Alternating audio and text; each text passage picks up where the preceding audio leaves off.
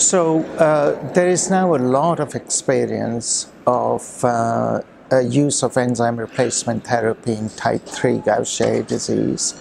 And that was what my presentation was at the World Meeting. And we examined the data in the International Gaucher Registry, which has been operational for the last 30 years, involving nearly 7,000 individuals from around the world. And what we did was assemble data on children with type 1 Gaucher disease and type 3 Gaucher disease who started treatment before the age of 18.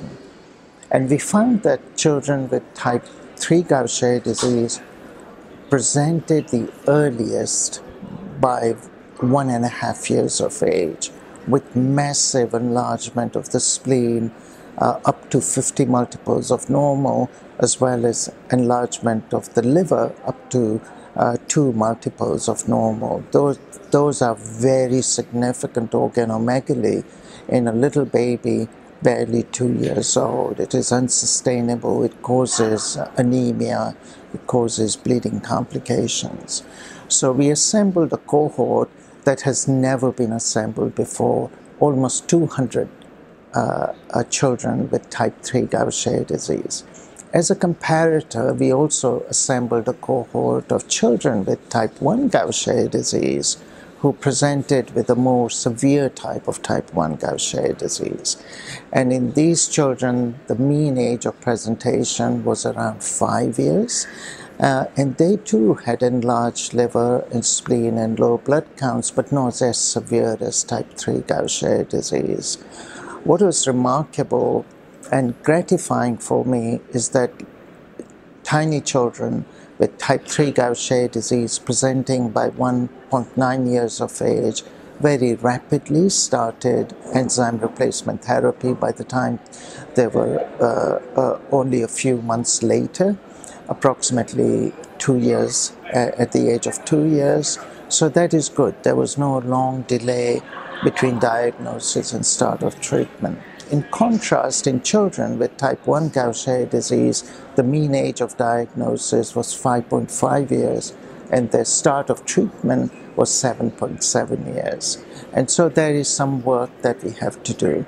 But what we did in our study, Jim, is we looked at short-term over the first 2 years and long-term outcomes for up to 15 years of enzyme replacement therapy. There has never been an opportunity to look at such long-term outcomes.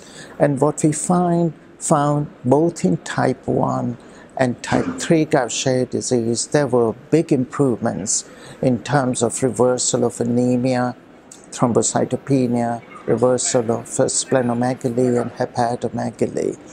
And after the first 2 years of rapid improvement, over the next 15 years, those improvements continued in an incremental manner.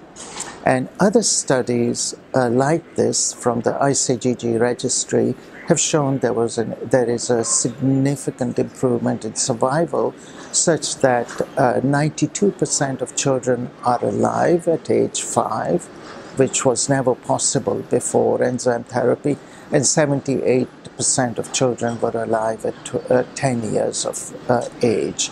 That is a huge improvement in survival, as well as improved reversal of disease manifestations. In fact, we found that children with type 3 Gaucher disease on enzyme replacement therapy on certain parameters had even better response than children with type 1 Gaucher disease. But overall, there was a parallel improvement in terms of reversal of the disease with regard to hepatosplenomegaly and a reversal of anemia and thrombocytopenia.